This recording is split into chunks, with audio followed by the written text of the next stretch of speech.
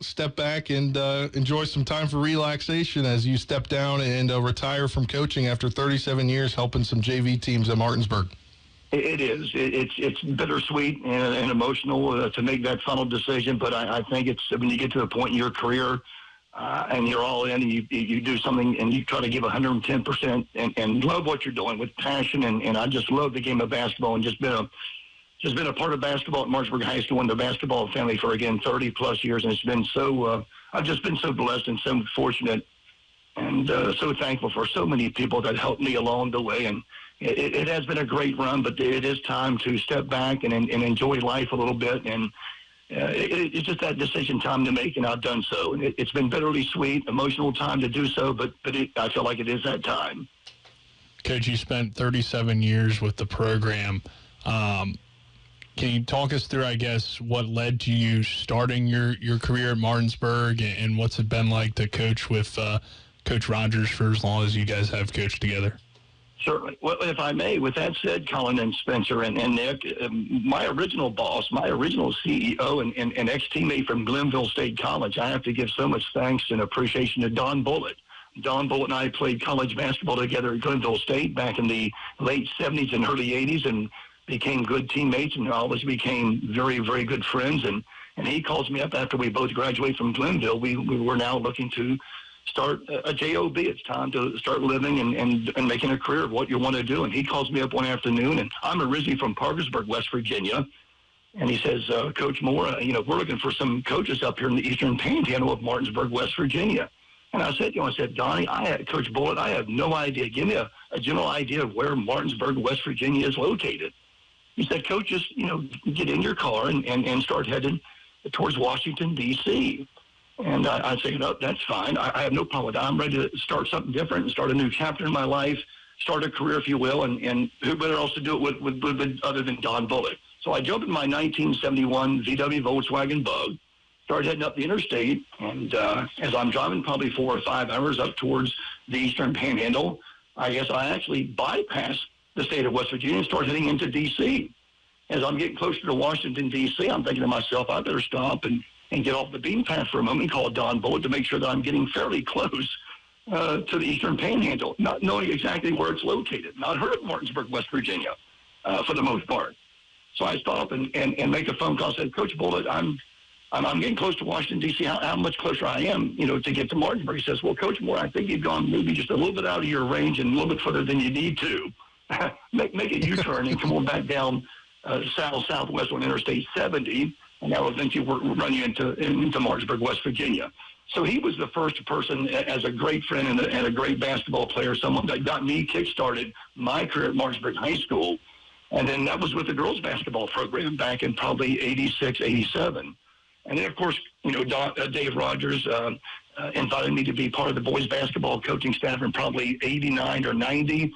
And just so grateful and so appreciative of both Coach Bullitt and Dave Rogers giving me the opportunity, and my family, the opportunity to be part of the basketball family at Martinsburg High School for some 30-plus years. So I'm eternally grateful and appreciative of those two guys and so many other people that I could probably call out here shortly. But those two guys are just so appreciative and grateful of giving me the opportunity to do something that I love to do, and that's be around young people and teaching and coaching basketball. So that's kind of where it got started back in probably the fall of 86, 87. And that's where the story began. And now the story's coming to an end after 37 years. And you mentioned earlier it was a emotional decision for you, Coach Moore, to finally retire. What led to the decision that now is the time to do so? Well, again, I'm one of 10 children. I'm one of a large family. I'm the youngest, if I may say. I'm the youngest of 10 children, and I have two wonderful young kids of my own, my daughter Haley and Hunter, who are now making a career of themselves and doing well, if I may. And I have family that lives in Phoenix, Arizona. I have family that lives in Houston and Dallas, Texas. I have family that lives in Florida. So we're kind of spread out around the countryside. It's just time for me to go and be with family and friends, those who I love, and I've not had a chance to do that so much during the winter months, kind of locked in and kind of honed in on my profession and my job with teaching and coaching basketball. Now that I have a little bit of time to do that, I'm looking forward just to spending time with family and friends. I have a few hobbies and interests that I enjoy doing as well, and I'll have a little bit more time to do that. So I'm kind of looking forward just to as you mentioned earlier in your earlier comment, just relax and enjoy life. And Coach Moore, this year, prior to the season, Coach Rogers had hired a former player in Marcellus Basie. I believe he coached a little bit in the early 2010s on the staff as well. But from what we've kind of seen being at games, he seemed to be on your JV coaching staff as well and helping you out when needed. Yes, just what a great guy and a great coach and a great player in his time. As we all know, Marcellus Basie was a three-sport player, and I think probably an all-star player, an all-state player in those three sports, and just a great asset to our program. The energy and the effort, and as we tell our players to play with energy and effort and play with intensity, Coach Basie brings that to the table. And again, he was like that as a player himself. And he brings that to that energy and excitement and the knowledge. I mean, just being the knowledge that he has and he brings to the table. He was very helpful, like you just mentioned, on my sideline, kind of giving me some tips of what I could probably do to the X's and O's, if you will, and help me out a great deal as well on the sideline. So I'm very grateful. And Coach Basie, again, is just a benefit to our program. And I think he and Dave Rogers and our assistant coaches are looking forward to certainly our future, which I think is very bright. Coach, at the JV level, obviously winning is important, but it's not necessarily the only thing, really at the high school level, just in general. What are some things that you hope that players took away in life lessons that you were able to give them as a coach? Certainly, and with that being said, that that the JV level, it's that pivotal year, as I've said to Coach Rogers and others and our support staff and players in general. That JV level is a pivotal year in terms of their basketball skills. Yes, trying to hone and improve on their basketball skills and mold them into our system, both offensive and defensively end of things. That's important, but it's also a little bit of a pivotal year. What I mean by that is because now they're at the age where they can perhaps start driving. So you have other components to deal with a little bit, but also, they also to the point where they can get a job. So that junior year, going from their sophomore to junior, can be a pivotal year in what they decide to do, either, pursue basketball and take it and run with it literally and want to play at the next level. So I try to stress to them that, you go through high school once, enjoy it, play as much sports as you can, enjoy it as much as you can, but you also got to buy all in and be part of something. If you want to do something and go to play at the next level, you need to do that. But I think the personal things of just the relationship and the rapport that you build and you mold and you develop with their student athletes, those are the things that I really look forward to. Each year it's a new challenge. Each team it's a new challenge.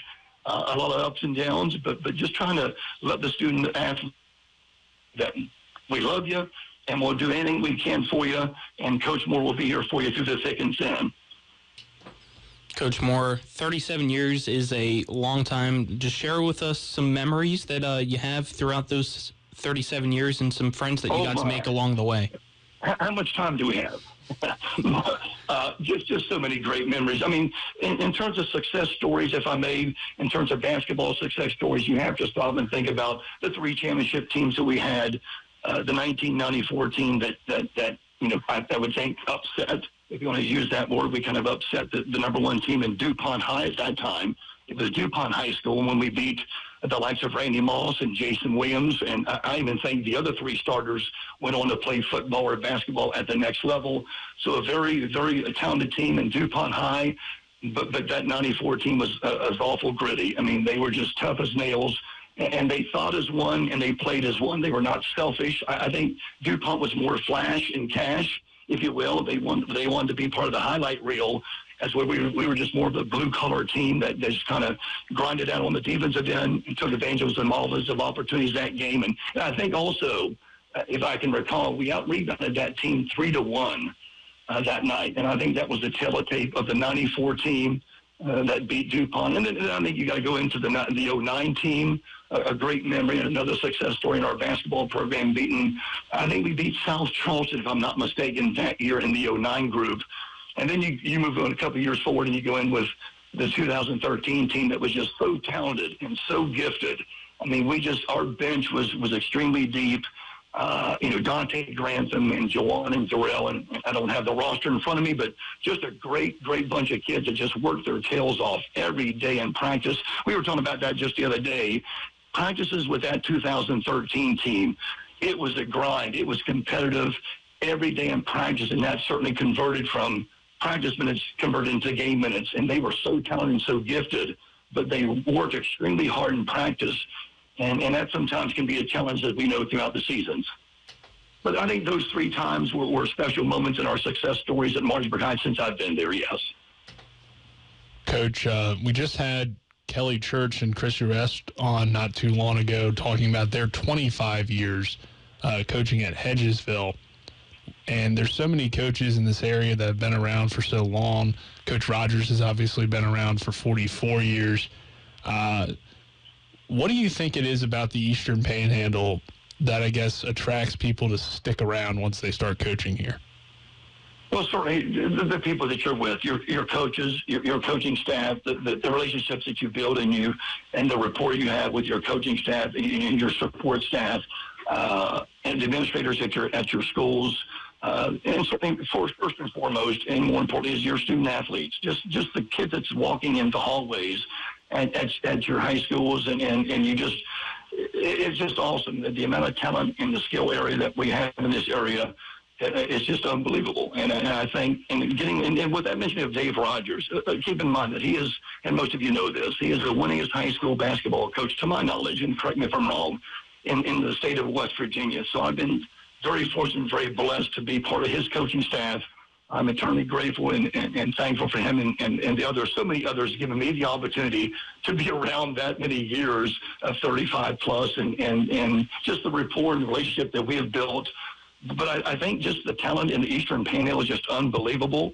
And I think for many years, if I'm not mistaken, we were the top dog at one time, and I think we still are. I would think that, but we still have we're a little bit of a rebuilding phase at this moment. But at one time, Martinsburg was the elite, but there's so many high schools with that much talent that they now have caught up, and it's become what I would consider even Stevens. The balance and the level of basketball in this area, as mentioned, is just great, and that's a good thing, and that's a good thing, obviously. Coach Moore, what is something from the start of your career to now that has really changed through basketball? Well, just the evolving of the game. Coach Basie and Coach Rogers, I was talking about this the other day. Again, if I can reflect and rewind the tape some 40 years ago when I played at Martinsburg High School and through my college career at Glenville State, I'm just going to use the postman as an example. When we played the game, the postman, your big guy was to stay around the rim, catch the basketball in the low post, drop step, and finish the shot at the rim. Today's game, it's evolved so much, as you well know, that I'm just, again, using the postman as an opportunity to express, you got to be able to do so many different things with the basketball today. You got to be able to create and manufacture different shots off the bounce. You got to be able to be a facilitator. You got to be able to guard 5 different positions. So the game has changed so much since you and I and many others played back in the day, if you will. And I've tried to, stay up with the evolving of the game. But it has changed. The pace of the game has changed. I often sometimes tell our players there is no shot clock in the state of West Virginia, but we want to try to stay ahead of the defense and push the pace and get out and try to get some early transition baskets and kind of play in front of the defense and keep the defense on their heels. So I think the game has changed a little bit, and trying to mold and stay up with the game a little bit has been a challenge throughout the years. But those are the challenges we as coaches love. So I think the style of the game has changed a little bit, and we try to adapt to that. And I think we've done a pretty good job with it. Coach Moore, final question here. What are you going to miss the most about coaching here as you head into retirement? Oh man, just the players. I mean, nothing taken away from our coaching staff. Again, starting with Don Bullitt and Dave Rogers and so many more. And if I could just kind of give just a quick list of names that has been instrumental in my success and having the opportunity to be around coaches and work with people at Martinsburg High School. Rodney Davis, Bruce Fowler. These are all assistants. Butch Custer, one of our support staff members who's been with Dave Rogers since probably 1975, 76. Coach Darrell Smith, Coach Darrell Young, Chris Berg, and so many others. I'm probably leaving others out, but just so many staff members. But they would all agree with me, I think, that it's about the relationship with your student athletes, to see them succeed at the high school level and hopefully go on and help them enter the college level of state or a university in your state or around the countryside, to see them do that. And those are the success stories that I'm going to miss. I'm going to miss the locker room.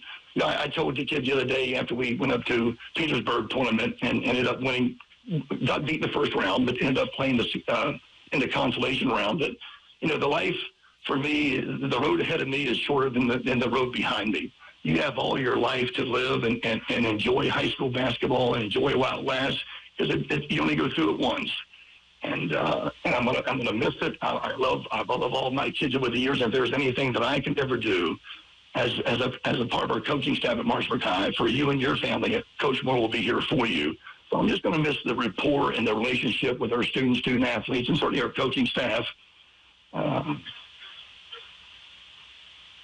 All right, Coach. Thanks for the time, and best of luck in retirement. Enjoy life. Well, thank you. And hey, and the TV10, the TV10 and WRNR, thank you for what you're doing with the EPAC and bringing live sports into the houses, into the homes of the Quad State region. And thank you all for what you do for our student athletes as well. Thank you very much, man.